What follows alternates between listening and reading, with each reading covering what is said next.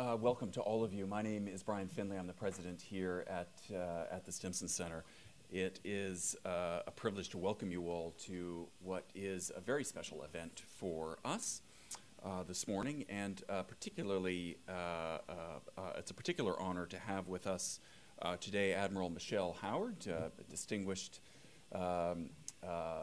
retired member of the U.S. Navy, and most importantly, a member of our board here at the Stimson Center. Admiral, thank you for being here. Vice Admiral Daniel Abel is also joining us from the U.S. Coast Guard. Thank you, sir, for being here. And soon to join us online will be Tony Long, who is the CEO of Global Fishing Watch as well. For some of you, I suspect this is your first time here at Stimson, so a particularly warm welcome to those of you first-timers here at Stimson. For the past 30 years, Stimson has, I believe, developed a strong pedigree on international security issues. We're most interested in tackling those issues that really collide, that operate at the intersection of complex global problems. And so for those of you experts in the audience, it is no surprise that IUU fishing and the scourge of distant water fleets is a high priority for us here at Stimson. You know better than I do that it is not just an economic issue, it is also a development issue, it is a conservation issue, and for us as well, it is the knock-on impacts that they engender make it every bit an international security issue as well. And so we're going to talk about all of those various issues here this morning. We're very proud to release a report that you hopefully have in your hand, and if you don't, they are available at the back of the room, that is looking at, in I think, a very nuanced and interesting way, again, the intersection of all of those various global trends. It is, for us, the beginning of a process, not the end. Stimson is a little bit of an oddball think tank in that we don't just like to think big things and write big papers. We actually like to get our hands dirty out in the field and do things. So we really look forward in the coming months and years to working with all of you in this room to not just study the problem, but to operationalize some of the findings and recommendations that we have unearthed. I think what makes this organization so special is the quality of people that we have, and we are very honored to have as the director of our environmental security work, Sally Yozel. Sally, as many of you I suspect know in the audience, brings to Stimson a long and distinguished career in government, in private industry, in the nonprofit sector, but more importantly, she brings, I think, a deep, deep passion for our environment on land and on the seas. I really commend you, Sally, and your team for the remarkable work that you have put into this. Of course, none of this happens without the support of our funders, and so I want to thank Chuck Fox and Oceans 5 for your leadership and foresight in pushing us to consider this issue. Thanks, Chuck, for that and for being here as well. And with that, ladies and gentlemen, I give you Sally Yozel.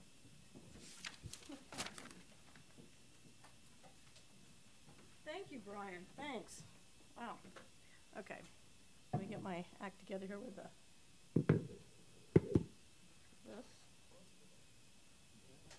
Okay, can everyone hear me all right? Great.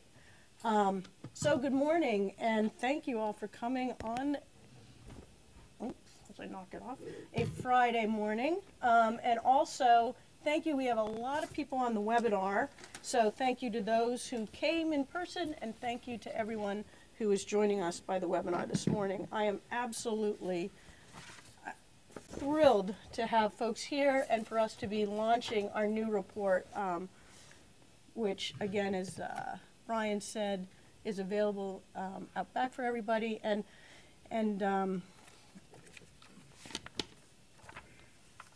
we really do have, sorry, let me just pull myself together. We really do have a fantastic lineup today, as you can see from our panelists, and as I look around the room, I mean, I see folks from, gosh, NOAA, State, USAID, the Navy, Coast Guard, NGO community. Yeah, so how impressive is that? So let's just get right to it. Do I need this? I don't need Okay.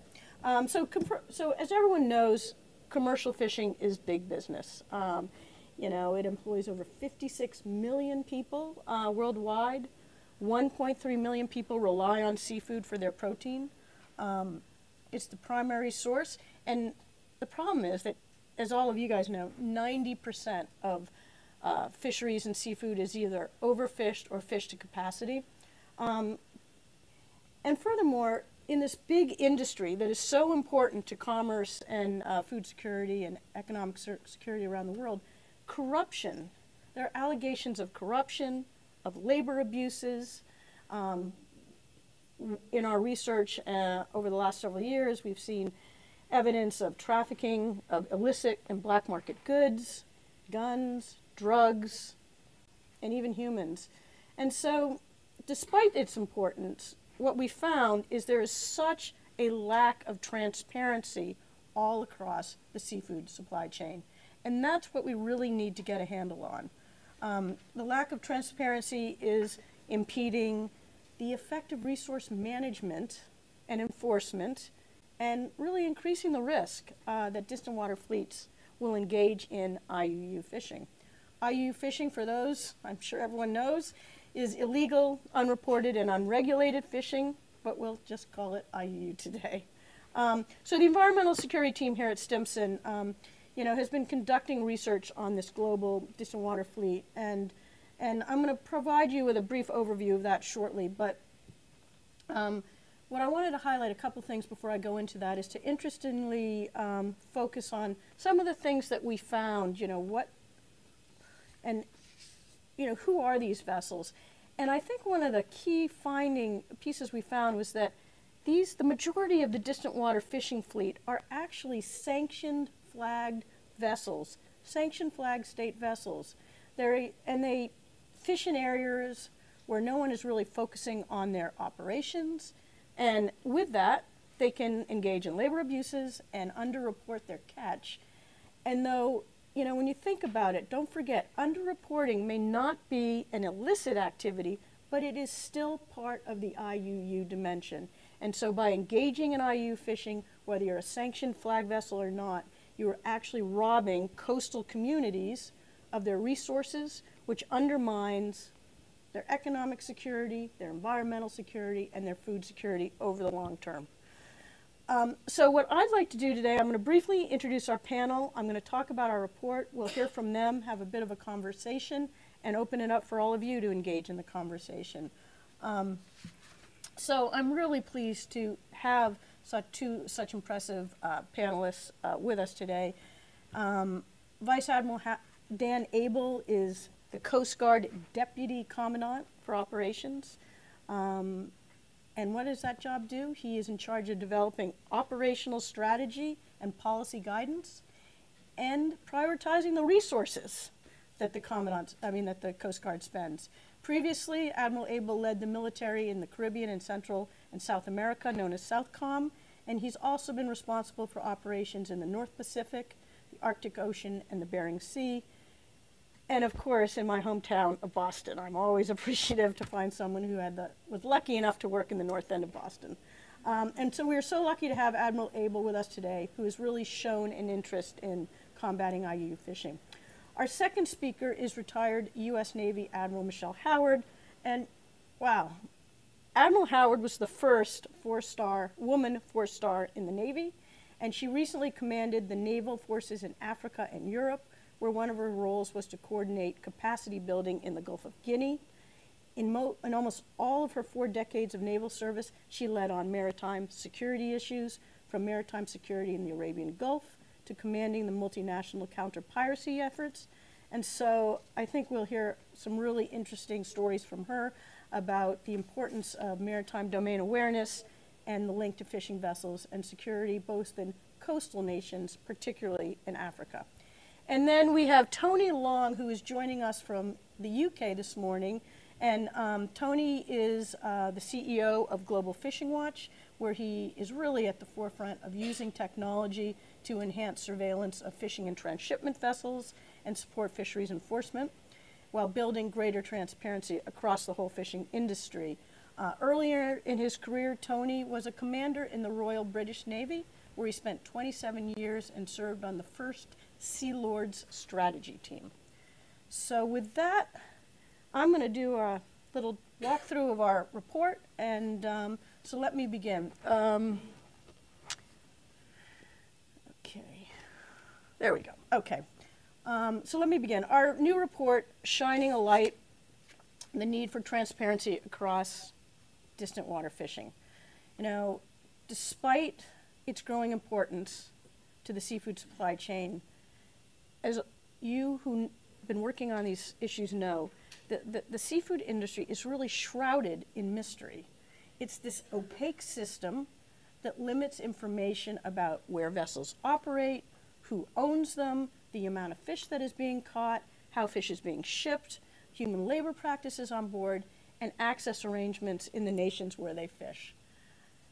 We don't see this kind of secrecy in many industries.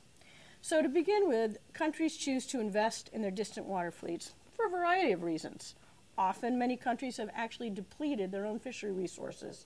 And so, as a result, for economic reasons and food security reasons, they've opted to go outside of their economic zone. Also, there's been this incredibly big improvements in fishing vessel technology.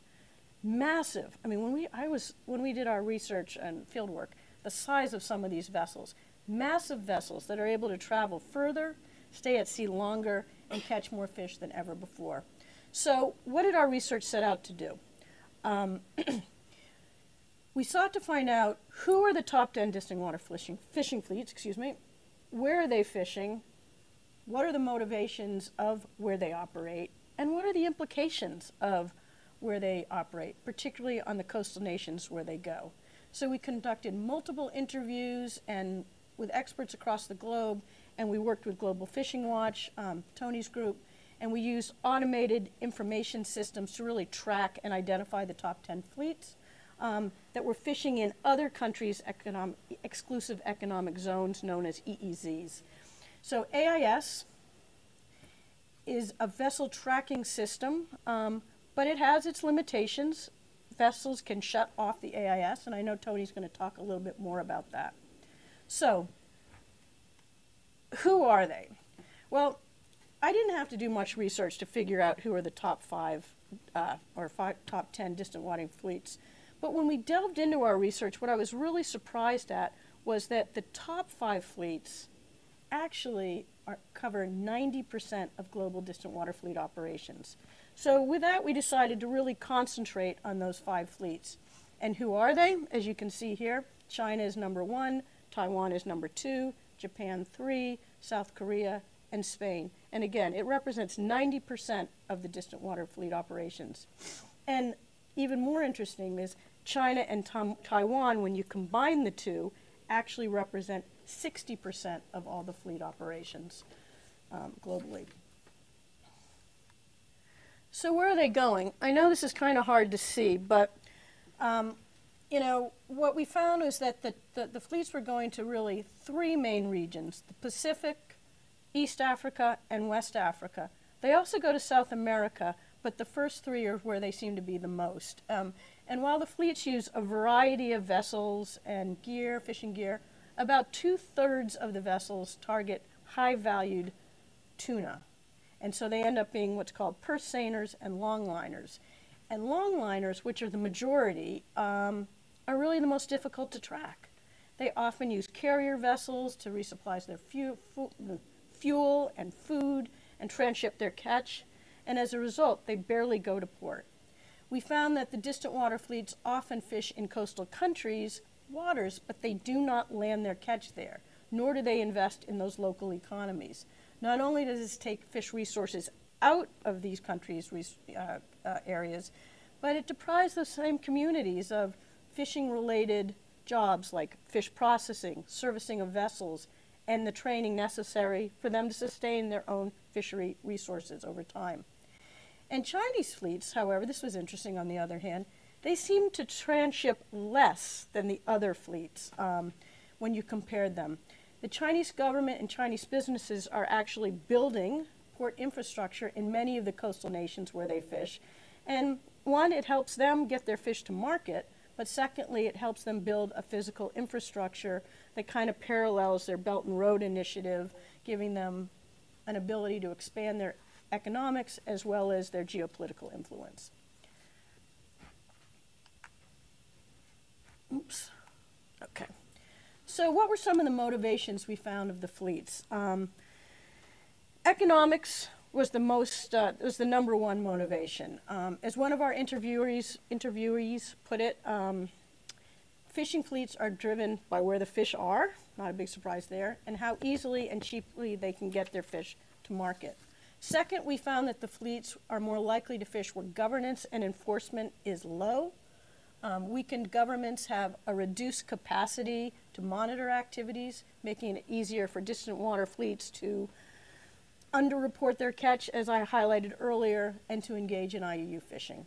And thirdly, and finally, distant water fleets is often tied to political influence and sometimes corruption. We found that in some cases, fish access agreements, fish access is granted to those distant water fleets in exchange for short-term revenue and infrastructure projects. For example, during our field research in Mozambique, we learned that, Mozambique has pretty good fishery management laws. But experts we met with highlighted these quid pro quo deals, something we keep hearing around here, between China and the government. And in fact, several fisheries officials actually really expressed outright frustration that when they tried to enforce against Chinese vessels, they were told by the powers upstairs, just look the other way. And in the case of Ghana, for example, strong fisheries laws also exist, and they prevent, in fact, foreign flagged fishing vessels from fishing within their waters. However, they've created this loophole, which is many countries have, which is called joint venture agreements, which essentially allows shell fishing companies to exist where vessels are actually owned, captained, and crewed by another country, and it's often China. These type of arrangements are proliferating and really reinforcing the need that we have to have greater transparency about ownership. So some of the policy recommendations. It was clear from our research that transparency is number one, and transparency so much across the whole seafood supply chain, whether it is improving the accountability of flag states or building capacities in coastal nations. I mean, let's be real. In today's modern society, transparency should really be a social license for global fishing operations. In our report, we provided 10 specific recommendations, which you'll find at the beginning, and I'm not going to go into all of them, obviously, because we don't have the time, but I just wanted to note that a few of the recommendations, I think one of the major ones is that we really have to make transparency a precondition of the global marketplace. We need to mandate AIS and VMS on fishing and transshipment vessels at all times. We need to require seafood traceability across the supply chain. We need to make information about access agreements and vessel ownership publicly available. And we can start to do that right now in our own market here in the United States and in some of the other markets that are moving forward, like the EU and Japan, for example. We also recommended that coastal nations invest their revenues from access agreements back into enforcement and fisheries management. We want to level the playing field, and we suggest that flag states should really end subsidies, which support unsustainable practices. And I know that we announced some of that last week by the U.S. and other nations at our ocean conference last week. In addition, both flag states and coastal nations really have to accede to the Port State Measures Agreement, accede to it and implement it, so that we can really try to deter illegal fish entering ports. And finally, given its importance to the global fishing industry and our findings, I wanted to just make a note about China. China does warrant special attention. And recent global movements indicate that China is willing to take perhaps a more assertive role in their fishing activities. They recently signed the Cape Town Agreement last week, which seeks to improve vessel safety, and they've stated that their intention to deny access to blacklisted vessels known to engage in IUU fishing, known to engage in IUU fishing entering their own ports. So China is currently promoting this Green Belt and Road Initiative. It's primarily been focusing on energy and climate. But we also recommend that they need to include ocean protection and sustainable fisheries as an additional focus area. So I just put an awful lot on the table. And what I'm going to do now is turn it over to our panel, and I would like to invite Admiral Abel to please come up and do your. Oops.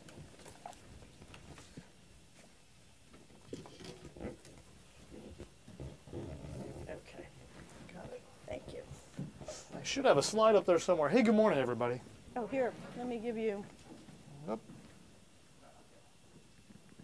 Alrighty. There we go. So I could not have asked for better weather to get you thinking blustery, the wind's blowing, you're on the deck of a ship, and this is what you see. So, no better friend, no worse enemy, the United States Coast Guard. So I'm going to talk about the enforcement side of the house. Now, can we catch everybody that's fishing illegally? No. But can the trooper get everybody to speed? No. But as long as the trooper's out there, people think about the fact, am I going to be the one that gets caught? So that's called deterrence. And that really is the goal for the Coast Guard. So as a helo pilot, what I do is I tell stories, and hopefully the story will weave together some of the concept that Sally's talked about, some of the things we can do as a nation, things we can weave together with other countries and non-governmental organizations to get around this vexing problem that Sally set the stage for. And also we could talk about what the Coast Guard's role is, as well as what some of the opportunities and the challenges may be. So I mentioned the Coast Guard cutter Mellon. She's out there. God bless her. She was born in the 60s. She's a little on the old side. I was born in the 60s, and I know I'm ready for replacement. She is too. So keep sending your dollars and cents to the Coast Guard. She spent 81 days doing North Pacific Guard. That's an operation that we do every single summer.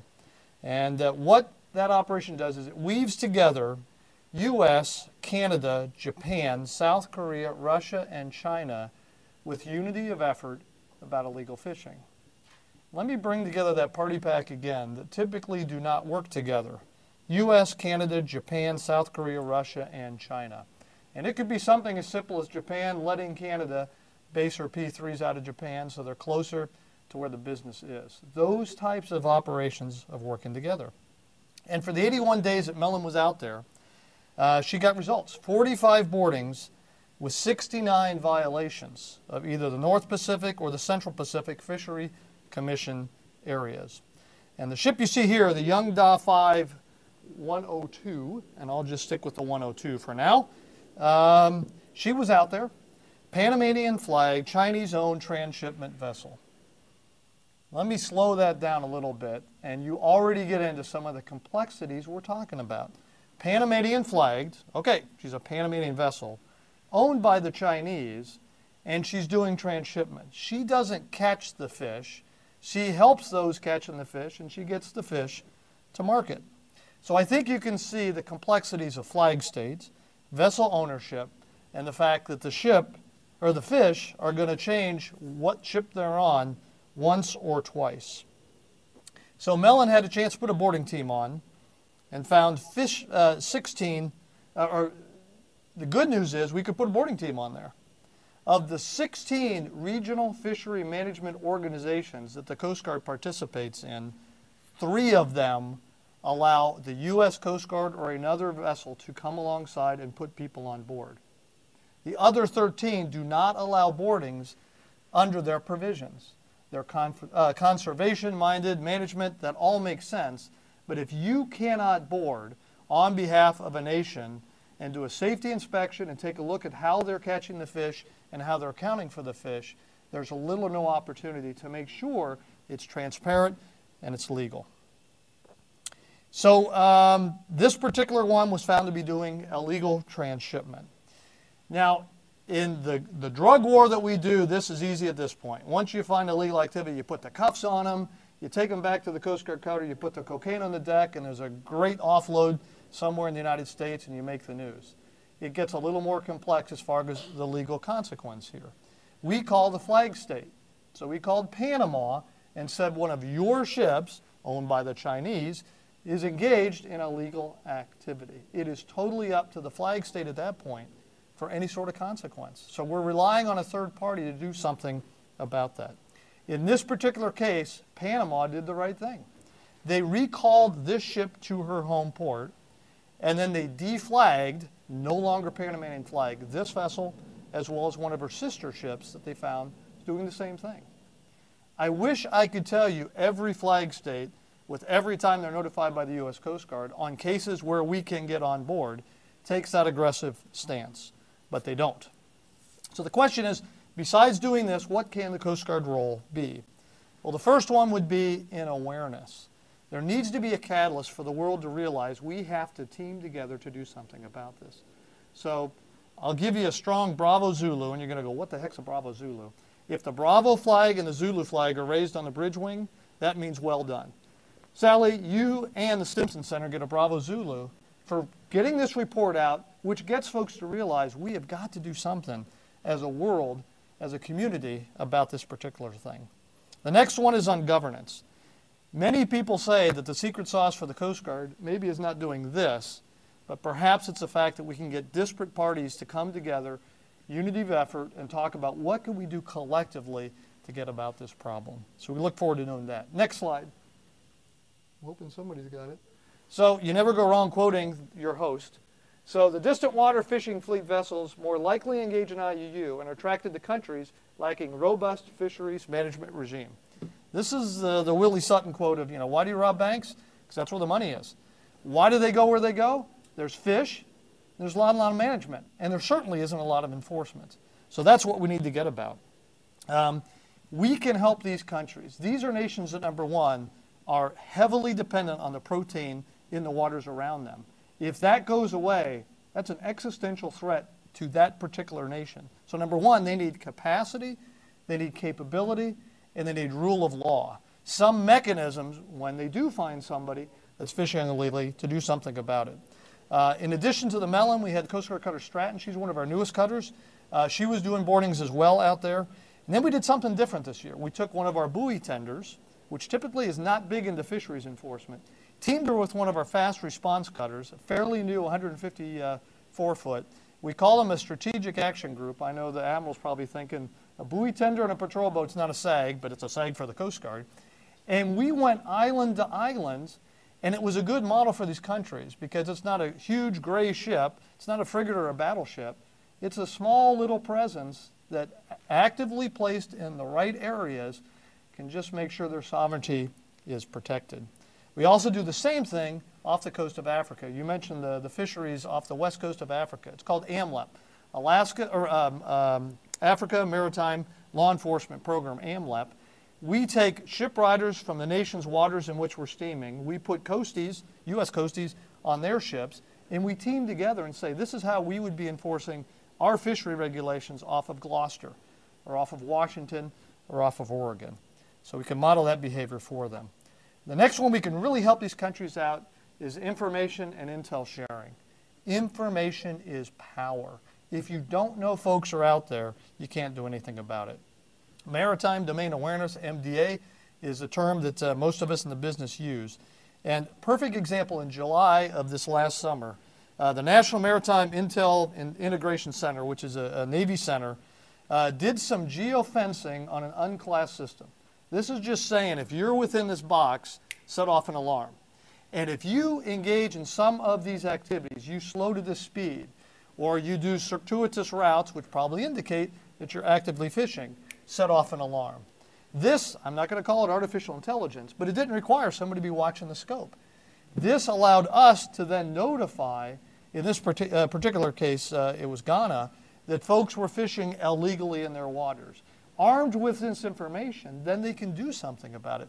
This is where our nation maybe can work on capacity and capability to help them have a consequence. Sally mentioned the port state measures agreements. If you're not familiar with those, this allows a country to say, you are not coming to my port, and you can only go to certain ports unless you give me transparency, unless you allow me to look at the fish and find out where those fish came from. If we deny those ports to those with mysterious fish that we don't know where they come from, and you can't land the fish, we can start closing down this industry because they have nowhere to sell it. So at this point, I think I'm going to cut my comments short, but I will say this is a team sport. The great white needle of death out there, the Coast Guard cutter, needs a lot of help from other countries, other agencies in the United States government. We need help from the non-governmental agencies, visibility in the problem that Sally and her folks are doing, because all of us need to stand a vigilant watch on this problem. Thank you very much. I look forward to your questions.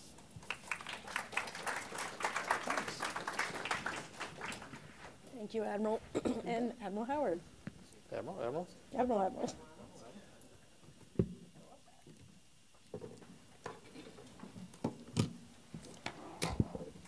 Everyone, good morning. And Admiral, thank you for your remarks. Sally will tell you the note I sent her yesterday was maritime security is a team sport. So there you go. Must be something about wearing blue that keeps us synchronized. So good morning, everybody. I just want to give you really right off the get-go a short history of maritime security, and then I'm going to talk to you about, from my personal experiences, where the Navy has been in this sphere, as well as where DOD has been in this sphere, and why it aligns with the reports that Stimson Center has produced. So maritime security is born of the nation's necessity to be able to protect itself. And for the U.S., when you go back to the Federalist Papers, John Adams wrote that one piece about why we need a Navy. The first thing he said is, hey, if you want to maintain neutrality when other countries are at a war, you have to have the power to protect yourself. But the second thing he said is, if you want to have successful trade, you have to be able to prevent wanton meddlers, capricious tyrants, from taking control of your trade. And literally, when you think about it, his words foreshadowed the Ottoman Bay and the taking of our sailors and our trade, and just taking it for their own good for their own purposes. So over the years, as the law of the sea developed, countries soon began to have the ability to manage the resources up to 200 nautical miles out from their shores, their exclusive economic zone. And they could regulate those waters. But in addition to countries, wanton meddlers became criminals. And so you not only had to deal with the protection of your trade far from your shore, you had to deal with smuggling, taking of your trade within your waters, the stealing of your resources, whether it was fishing or minerals or other assets. And then over time, what's clear is not all maritime nations have this capacity. So over the years, if you want a nation to help secure her waters, that helps underwrites that nation's security. You don't want the waters to be open in a sense that terrorists can use it as a method to get into a country. And then you also don't want the waters to be ravished. So eventually it affects the economic condition of that country. And that can be pretty significant. As I, out of my last job as Naval Forces Europe and Africa, you know, the Nigerians get about 10% of their protein from the fish. And so when those waters are illegally fished and eventually exhausted, that could be a food security problem for the country. My first experience looking at these issues of how do you help nations build their maritime security was in a 1996, it was called the West African Training Cruise. We went there on an amphibious ship. We brought along our Coast Guard partners to do training. We brought along Marines to do training of the soldiers ashore. And we visited several nations, Senegal, Ivory Coast, Cape Verde. One of the things I took away from that trip was when we pulled into some of these countries, it'd been 5 years since the last time a Navy ship had been in there. And we would go out and we would help these countries do training in things such as fundamental maintenance of their boats so that they could get out and about and find these wanton meddlers. Well, what we would discover is they'd had training 5 years before, the knowledge evaporated, the boats would break, and they would wait another few years for the U.S. Navy to come back and train them again. All of this was in my mind when years later, and I was an officer working in the strategy section of the Navy. We were reviewing the strategy. We had our own version of a think tank, Deep Blue, and we started to rethink maritime security cooperation. And the smart folks up there said, what we really need is not a West African training cruise that goes there, and State Department sort of fair shares that capability. Every year it's a different country.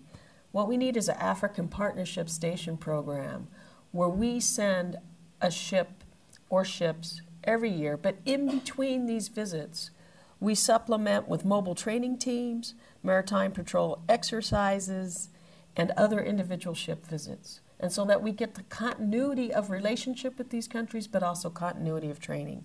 So in 2007 and 2008, the first African Partnership deployment was born, and it went off great. And then luckily for us, that AFRICOM stands up, and they took sponsorship of this program, and it still exists today.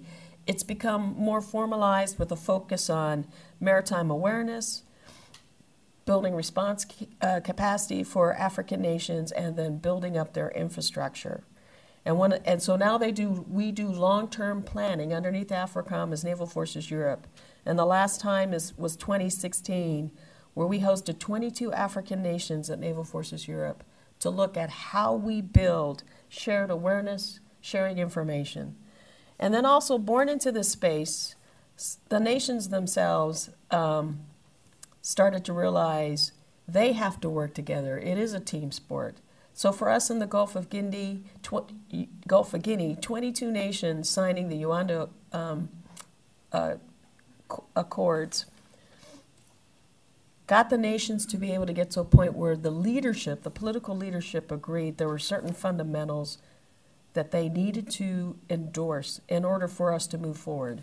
The biggest which of they would be able to share and report information relative to maritime crime, and they didn't just go after piracy. It includes armed robbery, transnational crime, terrorism, and IUU.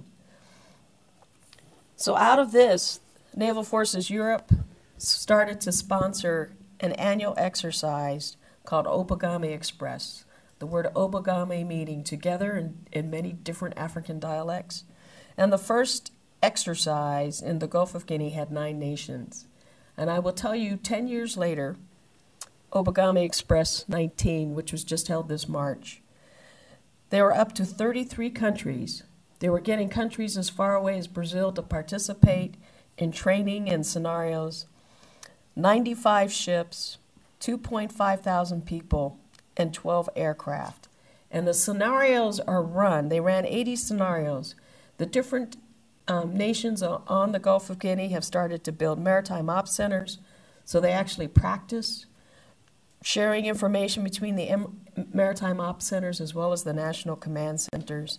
And this year, Nigeria, who hosted, stood up a maritime domain awareness training center, which will now allow sailors from different African nations to stay and not have to travel to Europe to get the training they need. And so it's amazing by working together how far nations can come and how much progress they can make. Has there been an effect from Obagame Express and the consistency of us being there? I would say yes. So the Admiral talked to you about some actual interventions for illegal fishing. We've seen interventions, and we've seen piracy disrupted. We've seen oil contraband retaken by different nations, from nations as small as Togo. And so working together, we can go far. And for us, AFRICOM has been our biggest sponsor, and these exercises have now started to go on to different sections of Africa. So there's a Phoenix Express, and then there's a Cutlass Express, so that we start looking at getting the nations of East Africa and the nations along the Mediterranean to work together in a similar manner.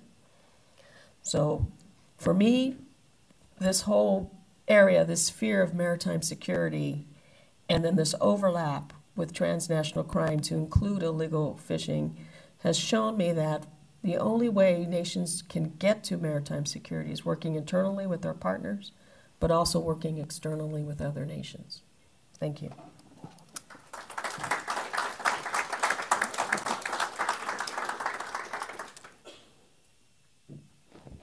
very much, Admiral.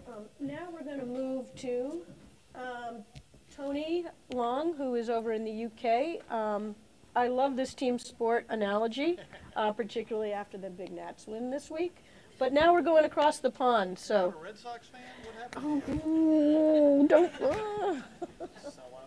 Okay, there's Tony in the little teeny box, but Tony can see us, but he's going to show some slides, and then hopefully we'll see him on the big screen. Go ahead, Tony. That's great. You don't need to see me. It's getting dark here over in the UK. Daylight savings kicking. What I wanted to follow the admirals and their presentations. It usually, I want to say actually, it's quite heartening to hear of the various integrations and corporations that you do. One of the things I found since I left the British Navy is to put on standard in the maritime domain. It's very difficult to single out one specific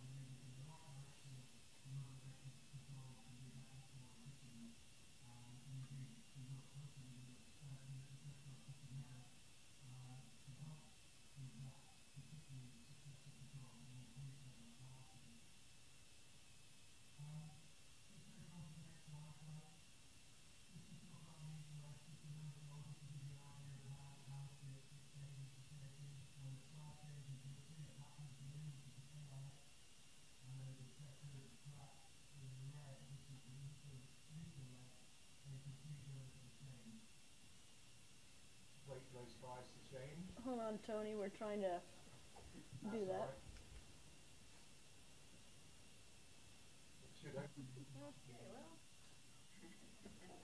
It is not changing. Jack's working on it.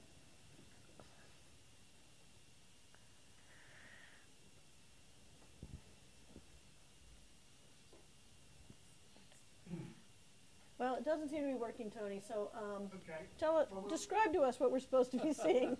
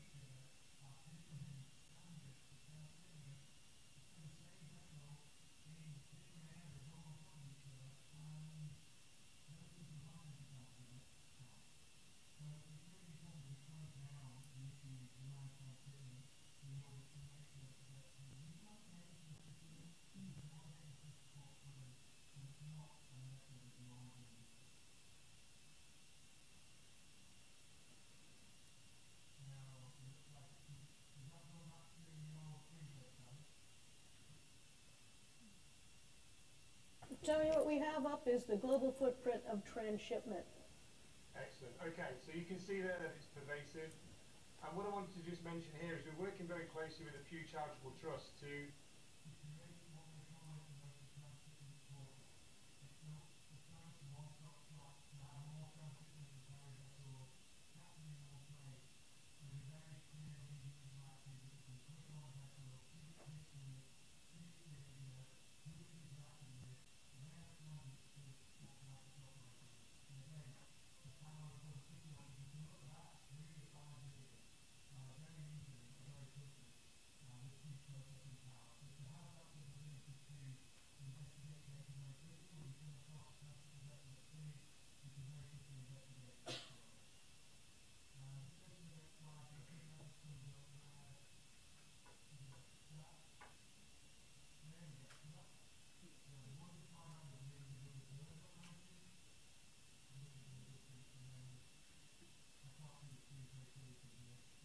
now you're on the last screen. So there's the countries that have gone transparent, which is starting to change the way people perceive how we can do governance at sea. What I'd like to do is work with countries and agencies in order to drive transparency. I'd like to see 20 countries by 2020 sharing their information, much in the same way we've seen port-state measures proliferate in the space of just a few years. The transparency side supports port-state measures. It's cheap, cost-effective, rewards the compliant vessels, and can only make the bad vessels stand out. So with that, I should hand back to you, and we'll just take questions. Thank you for giving me a chance to speak.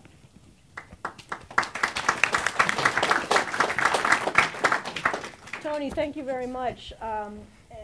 We did get all your slides up eventually, so I apologize for the delay. So we have about 20 minutes left. I'm going to ask you all a few questions, and then really I think we should turn it over to the audience. You know, Admiral Abel, yeah, exactly. Admiral Abel, you know, the Coast Guard has been known, and particularly when you were in Southcom, of really working at, you know, trying to interdict drugs and drug traffickers. But it seems like there has been a shift to incorporate more combating IUU fishing into the mission. Why has that changed, and how has it changed with regard to just the general operations of your community out there? Make sure I got this as well. I mean, I would not say we backed off on counter-narcotics. Right. Certainly, I would say that we have probably gotten a little more precision in the counter-narcotics business. What we find is, and the fire triangle that it takes, candidly, is almost the same that it would take for finding anything at the sea. Number one is you need intelligence. Now, intelligence in the counter-fisheries thing may be, what's the salinity, what's the water temperature, where are the fish likely to be, overhead imagery, the things that Tony's talking about. That may put you in the right zip code if you have a ship out there. The second thing you need is on-scene presence. And so you need the ship that's going to be able to action it.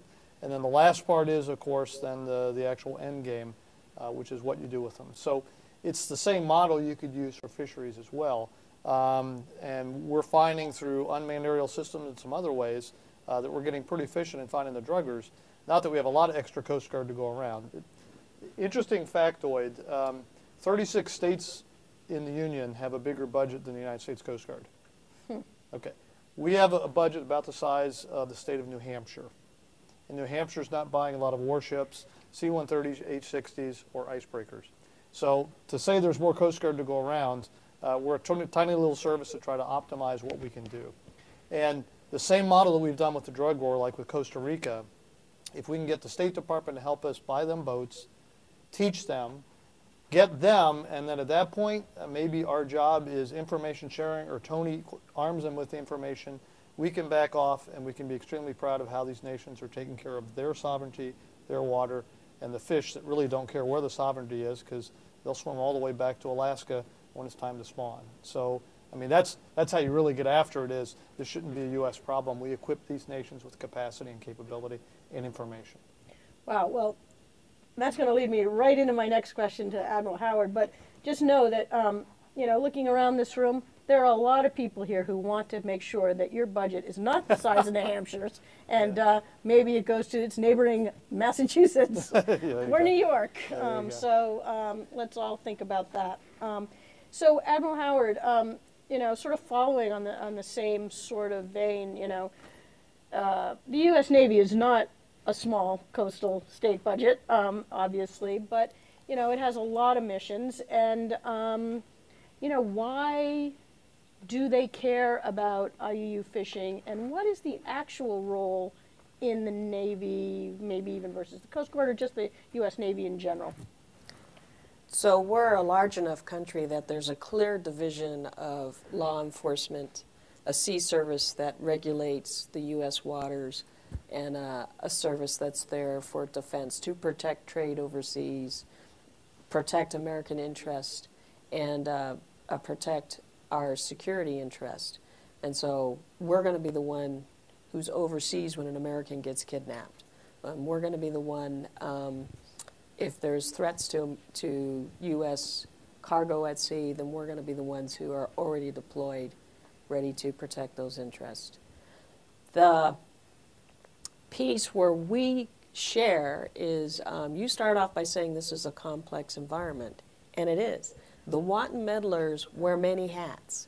And so if you're good at smuggling, you might be smuggling cigarettes because that's the best monetary business you can be in. But if you're good at smuggling and then somebody comes to you, you might be smuggling terrorists. And then that becomes more of an interest to the U.S. Navy. Or you might be moving refugees because that's a high profitable market at the moment. And so you have this, as Tony pointed out, this sort of overlap of behavior. And so when you're out there and you're going after a wanton meddler, you don't know who necessarily you're going to catch, and that they could be involved in all different types of transnational crime or underpinning terrorism. And so the oceans and seas are big, so you need to have relationships with Coast Guards and with other navies in order to just get an understanding of the environment, but in reality to be able to create enough capacity to make an impact in the environment, to actually catch these people. And so as far as I'm concerned, if I'm out there and it's a Coast Guard detachment and we're doing good in any area of maritime security, we're improving maritime security for not just the U.S., but for the world at that point. And if I could just key on, Yes, please do. the Admiral mentioned it's not an either or. Right. If you take 5 coasties on the back of a Navy ship, when it comes time to do something law enforcement related, the Navy ship is proud to hoist a Coast Guard pennant, and Coast Guard boots going on a vessel is a whole different legal geopolitical message than a Navy boot going on a vessel. And so making use of a DDG that may be out there and the 5 coasties that carry all their authorities with them is a huge multiplier for us. And we're doing that in the Pacific, and we're doing that at AMLIP. We also do it off the Navy ships as well. Wow, that's a really good point. Yeah, the shipwrighter agreements and the cooperation, and before I ask Tony a question, I just want to note, the Maritime Safe Act, which is about to pass as part of the National Defense Authorization Act, really focuses on the one governance effort, and tries to break down the stovepipes, which it sounds like don't need to be so broken down. But anyway, I think it's going to give you all a lot of authority for what you're already doing. Right. So that's great. Tony, I do have a question for you.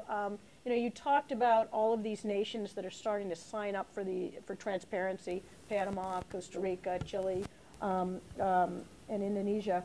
I mean, what's motivating them, and how are you getting them to do that?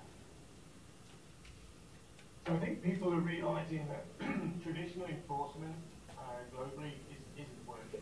That it's still an important key factor because some of the worst actors are never going to change, and that's where the action is needed. But for some of these countries, they can't afford a Coast Guard that can act in the way, they can't afford the drones. The personnel required just to sit in some kind of operations center, the training and the maintenance, it's tough. So the idea is that by moving towards transparency, you're shifting the burden. You're shifting the burden away from the authorities trying to prove bad behavior and allow fishermen to prove their good behavior, i.e. reward that compliance. It's a better model. And also we see a shift in behavior because they're being watched. So you should have less bad vessels to go after, which again is an economic benefit both to the nation that's doing the watching, but also the patrol vessels that are spending less time at sea to more effect, or more time at sea to better effect, depends on how you want to spend your money. So that's the key. Now, the important thing here is it's all well and good having technology, but you have to have the policy to back it up, and it has to be implemented. So at the moment, you can have a nation that stands very strong against illegal fishing, and what we'll see actually is a lot of them move north and south to other countries that are being less diligent. So So it's actually a net loss potentially to a country to push home. So this cooperation has got to be seen as an economic cooperation, that if 2 or 3 or 4 countries can do this at the same time, you push the illegal fishers so far, they can't afford to go around the ports. They've just got to change their behavior. So what we want to see really is people coming together. If you look at South America now, Chile, Peru, Ecuador are discussing with us, Colombia's interested, Panama's done it, Costa Rica are there, Mexico actually has shared data under their transparency laws, and then we're coming down the east coast of South America with Brazil looking at different methods as well. Suddenly you've got an Atlantic wall that changes the way fishers have to behave if they want to circumvent it. I think that's why people want to embrace transparency. Great, thank you so much, Tony. And you know, I think it was here we coined the phrase a few years ago about the community of action that was needed for IUU fishing, and that was in amongst ourselves, and now it's really clearly through your work and the work of everyone here moving to a global community of action. So let's open it up to questions if we could. Let's start, yes, right here with Chuck. And if you all could just say who you are and who you represent, that would be helpful. My name is Chuck Fox. I'm with a group called Oceans 5, and this would be to the 2 admirals, I guess. I had the privilege of serving as a law enforcement officer maritime here in Chesapeake Bay. I had 200 law enforcement officers and several dozen boats, and I don't think I still provided anywhere near effective deterrence. And this world of transparency, to me, is the way of the future, where we get more and more people involved in deterrence. My question to you really is, the United States has an ability to expand its transparency under existing law. We have, you know, by regulation, you could mandate more AIS, you could condition imports based on AIS. I'd just be curious to get your sense as to what is the political dynamic in this country that prevents us from getting more transparency?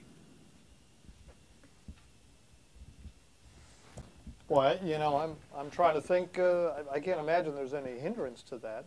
You know, I would say the so what and the what next. Obviously, once you find out you've got more information, you have to action that. But at that point, certainly knowing what's in the maritime, and as you know, it's a dance. I mean, for generations, free trade and offshore and safe passage and all that stuff. The more you leverage regulations on other countries, then they levy more burdensome stuff on us, and we certainly don't want to hurt the $5.6 trillion worth of maritime trade that comes in and out of the ports. I mean, already, we mandate above a certain size. You got to tell the United States 96 hours out you're coming, what's on board your vessel, who's in the crew. We do a vetting. If you don't come from a port that's already been inspected by the U.S. Coast Guard and deemed safe, you're probably going to anchor out, and you're going to have an at-sea and boarding, which slows them down, and they hate that because time is money. So I would say economically and through transparency, we're already doing a lot of things to make sure that even if you come close to our shores, we know what's out there. Domestic fisheries, there's a whole different challenge there. I would say, you're talking international IUU. I wish I could tell you everybody off of Gloucester is squeaky clean. There are some folks that do a phenomenal job, and they fish what's out there, and they support their families, and we certainly stand by them. But there are folks that maybe aren't as diligent as they should. So there's a whole different domestic fleet that we can talk about as well, but this is certainly the international side. We want to make sure that the international fishermen don't take away the fish. Like I mentioned, the folks of the Alaskan fisheries, the fact those are migratory species that for 5 years they're not in our U.S. waters, and suddenly they're back in our U.S. waters. So, Evelyn, do you want to talk about transparency? So my experience has been post 9/11, a lot of barriers fell down, but that really mostly affected military to military, and then in intelligence sharing. And so after 9/11, even the out of looking east, when I was the deputy commander at Fleet Forces Command, our watch floor is integrated. Coast Guard's in there, and more importantly to us, for that Northern Passage, Canada is in, and we share with them. What I found, though, as I got more senior, there's now more barriers, though, between information sharing when you're trying to cross the intelligence to law enforcement, right? So trying to bring in law enforcement, there are a lot of protections for the good of the U.S. individual, but it makes it hard to share information that way. And so I don't think it's not the were against transparency, it's the government has created, rightfully, some division to make sure that we're not getting into areas where we're violating people's, individuals, if not companies' rights. And so that last barrier and how you could wicker that and get that more speed, it can happen. It just is a process. And if you could get to, okay, for the goodness of the country, can we get to that more quickly? I think that's the last barrier. Well, and I'm fascinated that Tony's getting folks to share VMS. I mean, there is nothing more private than where a fisherman finds the fish. And I know domestically, we would try to share VMS tracks, and I can tell you the fishing companies are like, no, you're not. Because that's how we're making money, because we know where the fish are and our competitors don't. So, I mean, there is a little bit of an economic thing going on there of transparency is good, but you're kind of giving away your trade secrets. So if I could just add a little bit to that, I mean, I think, clearly under the Magnuson-Stevens Act, we have some of the toughest fisheries management here in the U.S. and in the whole world. But I'd also push back a little bit that with technology, the days of we know where our fish are and nobody else knows where our fish are starting to wane. And I think as other countries, like those on Tony's list and others, start to really step up and share, be more transparent and share this information. We don't want the U.S. to be at a disadvantage of accessing markets if that becomes a precursor for market access. And so I think it's something we all need to think about as we move forward. But I also say Yep. technology can be, in the case I mentioned, the geofencing, that particular company was spoofing the MMSI, which is a unique number. They had 5 vessels claiming to be one vessel. So just like everything in cyber, you think you got it, and then suddenly you realize, oh, somebody just really got smart with a keyboard, and suddenly it's not as good. I don't know if Tony wants to talk about the veracity of the data. Yeah, Tony, before we head on to one more question, do you want to just very quickly touch on that? Yeah, just very briefly. So the companies that sell the AIS are very much aware of the vulnerabilities of the system. Remember, this was created to stop vessels colliding From hitting each other. So small vessels that are hidden by waves and heavy seas or heavy weather are seen still by big vessels. It just so happens that when they connected it to the satellite network, all of a sudden there was a global picture of vessels out there, including merchant vessels that we can take advantage of. But the AIS companies still want to sell this, so there's a lot of work going on to recognize when something is turned off or disconnected. So the last thing that happens as you turn it off, there's a signal goes, this has just been turned off. So you know it's been turned off. It's not just been locked. Also, if they're going to manipulate the data such that they try and transpose their position, there's a Doppler shift change, and you just do a bit of maths. And there's a lot of onboard satellites now that can work out that Doppler shift is not the way it should be, and therefore you can recognize spoofing. So it's getting better all the time. I think the key thing is that you don't just rely on one source. You need more than one source of data, ideally, and that's really the key, is having more than one source. All right, great. Thank you, Tony. We have a lot of hands up in the room, so why don't we start here? Hi, thanks. I'm Julie Stallhut. I'm at the State Department. And I noticed one thing that jumped out at me is that both on the list of, am I not loud enough? Okay. Is that both on the list of countries involved in, being in IUU fishing and countries that are sort of victimized by IUU fishing, there's Vanuatu, which maybe has 250,000 people. And I'm wondering if that's sort of an artifact of some of the difficulties over defining exclusive economic zones in the Pacific Islands.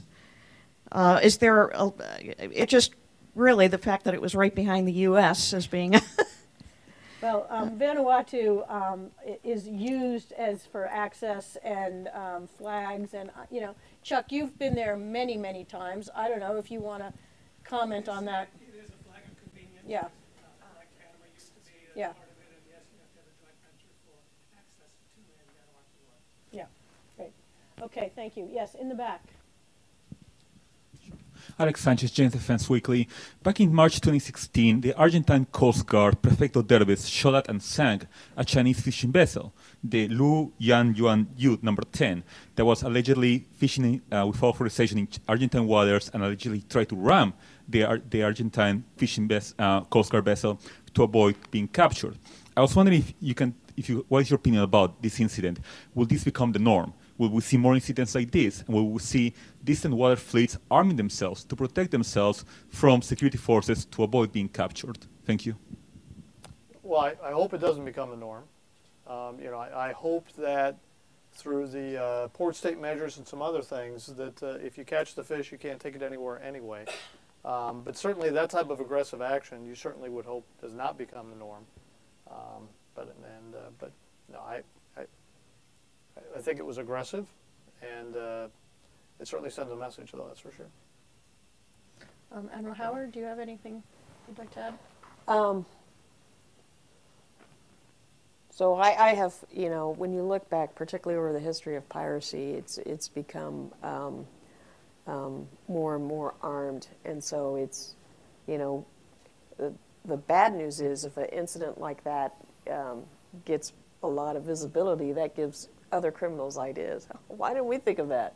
Mm-hmm. We'll just arm ourselves and then we'll evade capture. So generally criminals will go down a path, and then if something proves to be successful, then it starts to franchise pretty quickly, has been my experience. But the question on flags of convenience, if there was a space where I think in terms of law of the sea, where defense and state could work together. Tony is doing fantastic work. So this first step is getting flags of convenience to say, yes, my data is available to you.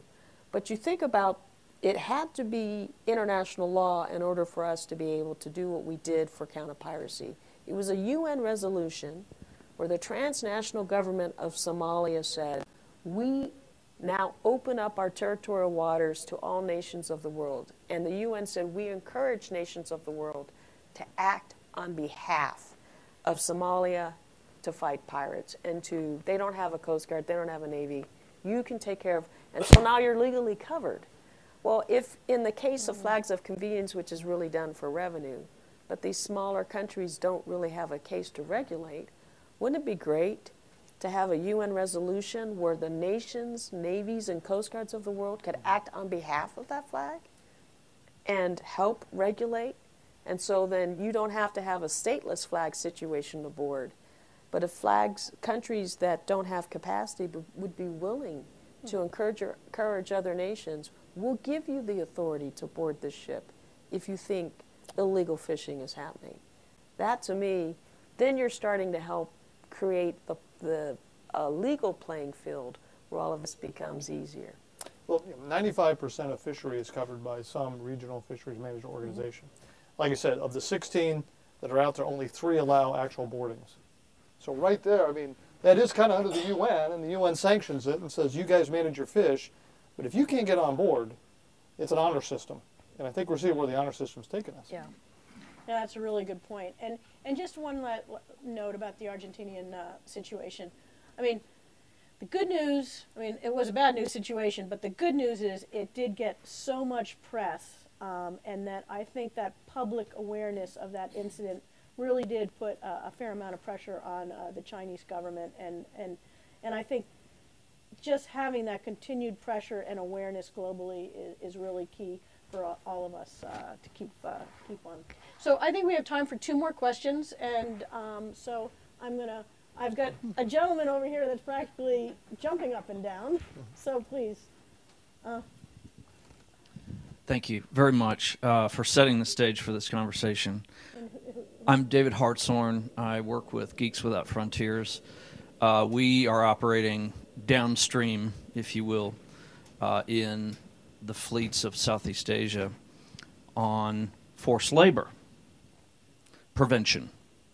And we're siloed in trying to combat forced labor and human trafficking. And very quickly, we found that we learned the acronym IUU, right, and schooled up on it somewhat. And what we've found, this really goes to the comment that Tony made about, I mean, we've seen 4 different silos, all of which relate to each other, but which are all being treated separately to the detriment of getting toward a solution that is holistic.